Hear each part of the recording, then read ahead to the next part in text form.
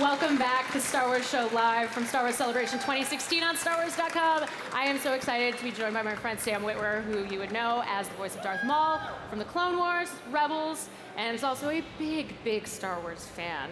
A little bit. So I know you got to go see the Rogue One panel. As a fan, what was that like? What did that mean for you? Well, I think it was really exciting to see a different corner of that version of the Star Wars universe, the Episode 4 version. Mm-hmm. So that's really cool. I mean, that's where we all started. That's what we grew up with. So to see further aspects of that is really exciting. Yeah, and kind of getting a little bit of taste of the new designs and the new feel, and it's also beautiful. Yeah, it is. It is. We have, what are they? They're called Shore Troopers now? The Shore Troopers? The Baywatch Troopers.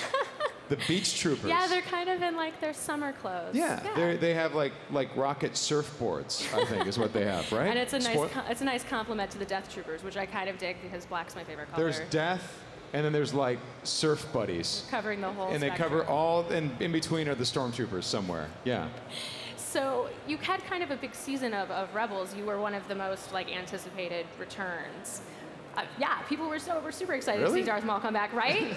Who likes Darth Maul? Yeah, see?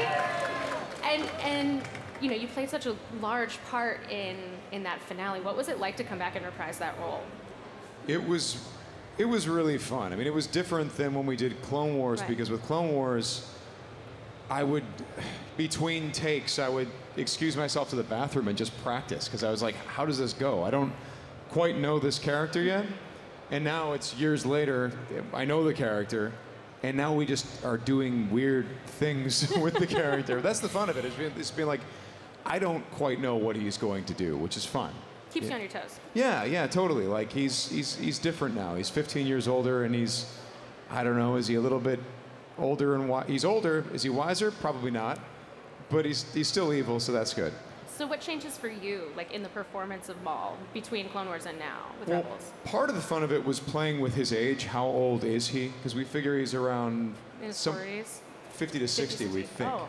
Yeah, we think.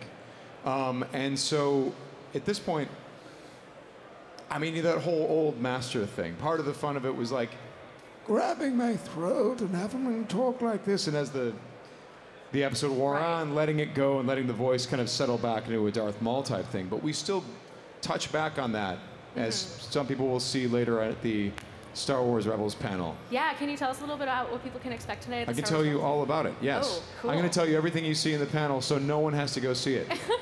Because why would you want to do that? Well, we are going to be showing the panel here, and I'm really excited about it. Yeah, it's cool. They're showing a lot of stuff. We're showing the trailer for Season 3, and there's all kinds of stuff that are going to destroy young minds.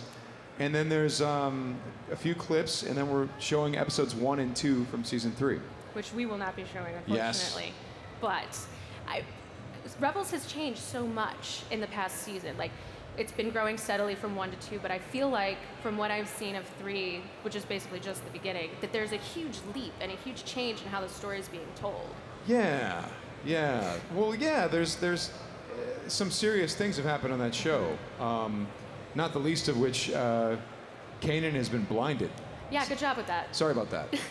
Look, I keep apologizing to Freddie. He's cool about it. He's good. That's all good. Yeah. I'm glad you guys got past that. Yeah. We're fine. We're good. Because I'm still not past it. I'm not over it. You know what, though? That's how it goes. And so Maul is actually, he's such a complex character. He's got a lot of emotional baggage with his brother and what, you know, Palpatine did to him. What do you like most about portraying this character? Well, these days, I think I like the humor. Because, I mean, in Clone Wars, he slowly developed a little bit of a sense of humor there at the end. And so we've kind of taken that, and some of the ways that he threatens people these days, we think is funny. I think is funny. Dave thinks it's funny. So the humor to the character, which is weird. You wouldn't think of Darth Maul as a funny guy. But on the other hand, you wouldn't think of Palpatine as a funny guy, and Palpatine's really funny. And by the way, I love your Palpatine. Oh, thank you. Like, that's probably my favorite voice. So we're going to get to hear a little bit more of him in Rebels eventually? Oh. I don't know. Well, all right, then. Yes, I do know, but I don't know. Well, I guess I won't put you under no pressure. Hard to say. Yeah. I'll let you go then.